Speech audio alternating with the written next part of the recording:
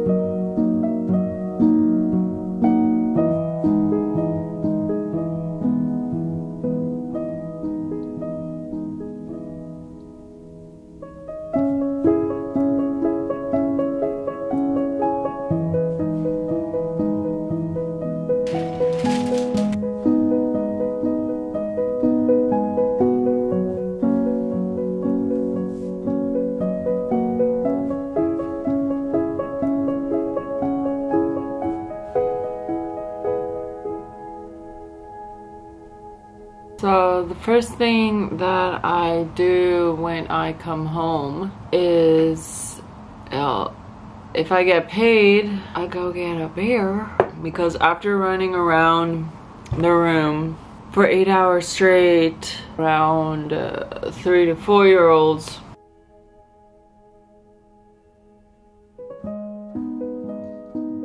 we had one teacher call out sick. That means no one could step out of the room, and there are incompetent teachers that don't know how to handle.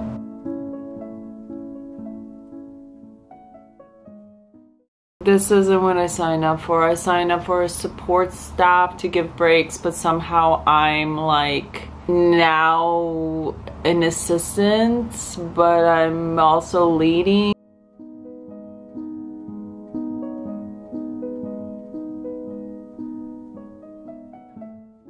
I get off at 5:30, and then by right now it's like 6:45, so that's like my commute time, and then depending on how fast I walk and then so then I get home by like 6:30, 6:40, and so then that gives me like 20 or so minutes to just like relax and chill.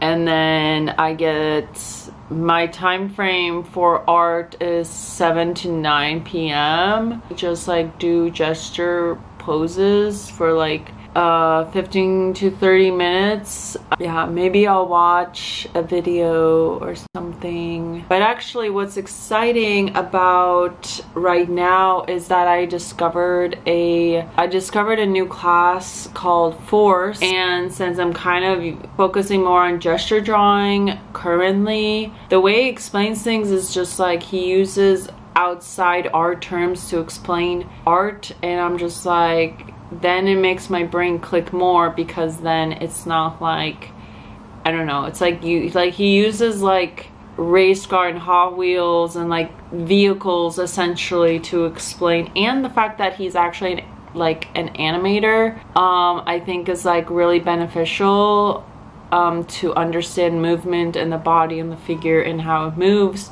Because I think with me, I can't just be like, oh, I'm going to focus. And it's funny because I've like purchased all these courses and books, and then I haven't been reading them. But I'm not going to be mad at myself, because I'm like, well, maybe you need these because you purchased them, but then you need to like create movement in your flow, so you like take a little bit from this and you take a little bit of that, and it's like the same thing. You're learning the same thing because like it's the same drawing style, but you're learning a little piece from here and then from that and here and that, versus just like, oh, you have to do this course like every single day, because what I've noticed is that my brain gets really bored, and so I need that stimulus. So when I find something else that's kind of in that same framework, in that for quarter one, so January, February, March, I put in for my goal is to learn figure drawing, and I'm kind of blaming myself because I'm like, oh, you're not like focusing on one thing and you're kind of going all over the place.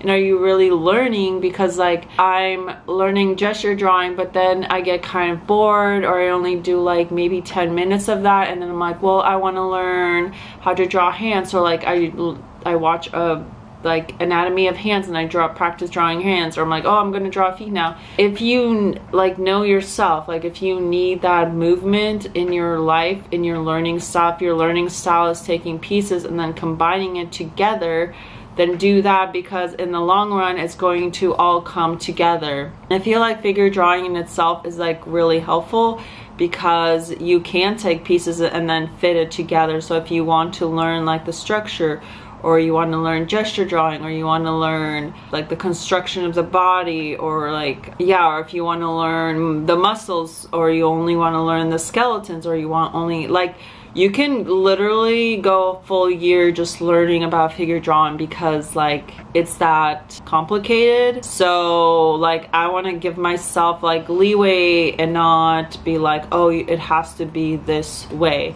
Dilemma, like you're a bad person because you keep giving up on things that you start, and like all like it's all psychological. I'm just trying to find ways kind of to like motivate myself. Figure drawing in itself is like a big thing, and then breaking it down into smaller parts. Like if you only have like 30 minutes and break down that big thing, that big topic that you want to learn, and break it down into something like, oh, well, I have time to do like 5 to 10 minute gesture drawings every day.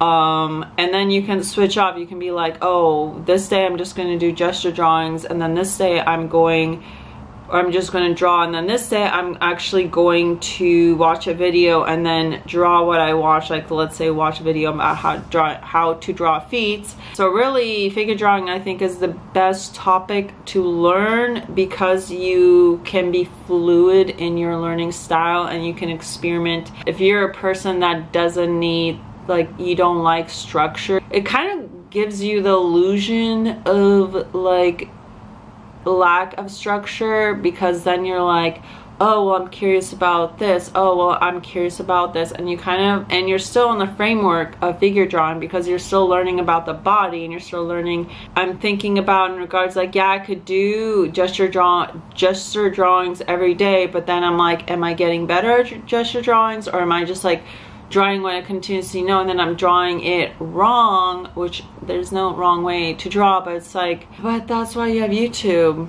A literally free platform to learn, like people like Proco, who are much better at explaining art fundamentals than I am. Like looking at the free resources, and then when you can invest. I mean, I would love to take the Watts Atelier. There's like a Engage Academy in Seattle. There's actually Atelier programs, and I really would love if I could do that, but literally you cannot do it with a full-time job, because it's literally a full-time job, and their schedules are literally like Tuesday, Wednesday, like some of them are like every day of the week and all day, and all you're doing is just drawing and figure drawing all day, because it's very strenuous, very focused. People that do get accepted in those programs, it's like you have to be very like determined, focused, studious. Like you have to really like, this is what I'm doing for 4 years, forever, like ongoing, and I would love to do that, because in some sense I think I need that structure.